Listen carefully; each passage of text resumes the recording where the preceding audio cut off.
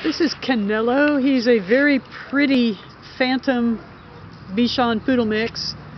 He weighs about 10 pounds, and we're guessing his age at about 7.